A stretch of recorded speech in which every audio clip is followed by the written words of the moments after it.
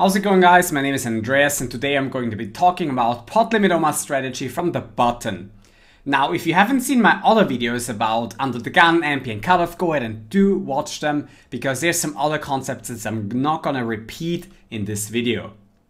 In this video, I'm gonna be talking about particularly what you should watch out for when on the button, you know, the fact that you're in position all the time, and look at two hand histories. Now, first of all, you want to watch out what the combined 3-bet frequency of the blinds is. Now, if you have the small blind 3-betting at 15% and the button 3-betting at 15%, a hand like Ace-Jack 9-3 suited to the ace might not be such a successful steal anymore. Sure, your equity against such a wide 3-bet range is going to be fine, but the constant threat of your opponent's top of their ranges is actually quite detrimental to that particular hand. Even if your opponent 3-bets, hands that you make better 2 pairs against, for example, Jack 10 9 7 double suited, you might make some higher 2 pairs. However, it's still not going to be good for you because those scenarios where you dominate parts of their range, maybe also your nut flush draw dominates their Jack high 10 high flush draw, that's offset by the times your opponent actually does have the aces, which is still quite a lot even though you have the ace blocker, and in those scenarios you will do quite poorly. So if the 3-bet ranges combined are high, you want to shy away from the worst of your holdings that you're opening on the button. Now, the other stat is also important, and that is how often, in particular, the big blind is defending and how often he's folding. If his fold to steal is anywhere around 80%, you can open a lot more hands even if you get 3-bet a bunch. Because when you open for 3.5 blinds, you win 1.5 blinds quite a bunch, especially if the big blind's folding a lot. If the small blind's also not cold calling that much, then you can go ahead and steal those 1.5 big blinds quite some time. But you want to do it with hands that preferably can call 3-bets, because if you raise a hand and then fold to a 3-bet, you lose 3.5 big blinds, and that's more than double what you gain if they both fold, which is 1.5 big blinds gain. Now, one of the good things is when it comes to post-flop, you're always in position.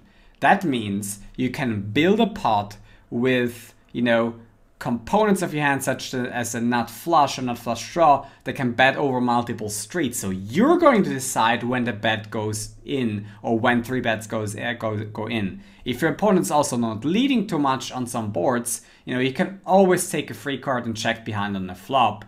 And that means you can control the size of the pot, and this is going to be a major advantage throughout the hand, and you're never going to be in that disadvantaged position that you cannot value bet because you're out of position, because you always can put that value bet in on the river, and you don't have to worry about protecting your checking range like the out of position player does.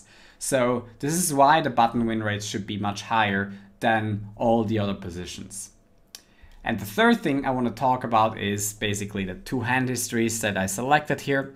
And I can show you rather quickly what I selected. So here I got the 10, 9, 6, 5. Let's go through the things that I talked about at the beginning.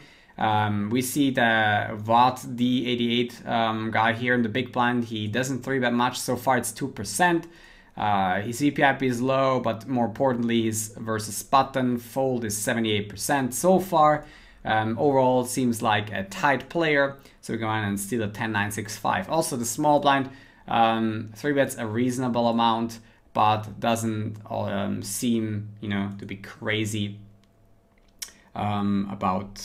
He seems to be defending, for example, always against a small blind steal, so he's somewhat positionally where when it comes to that. He cold calls, and we get 3-bet. And this is really one of the scenarios. It's even worse when you get squeezed than when you get 3-bet, because if you call here, which I ended up doing, then the pot is going to be below that. It's going to be $42. We invested quite some more, and he has an SPR of 2. So if he has aces or anything reasonable, he can go with it on a flop. And look at our suit. A 10 high suit here is going to be quite dangerous because we're playing against two players, and when we flop a 10 high flush draw and a pair and then someone has an overpair and a flush draw, or one of them has a pair and they both go all in, and one of them has the better flush draw, we're dominated and our equity suffers a lot. Here we do go ahead and bet because we have bottom two pair. I think I was sizing it down to go out if they both move in,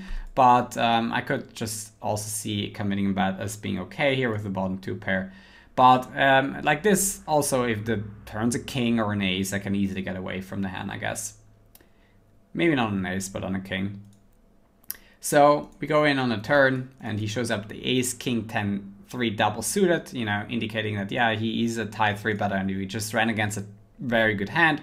However, very, very marginal spot, and folding in the end might just be much better given that when these scenarios occur that they 3-bet, etc., then it's going to be quite bad. Here, the 10, 9, 8, 4 single suited, I also raise and I got 3-bet. And also here, 1,000 hands is a pretty good sample and reliable that he's going to 3-bet, all premium hands. And with this hand, again, 10-eye flush draw, 10-9-8 is kind of good, but a lot of the times on, equity-driven boards, when we, for example, flop at 10, then we know we're committed to call one bet, and, we're going to be dominated with, our flush draw portion when they have a better flush draw, like about 20-25% of the time. When we do hit. Here, we actually felt quite great. We have a pair and a flush draw and a gut shot, so this is not really the most troublesome flop in general.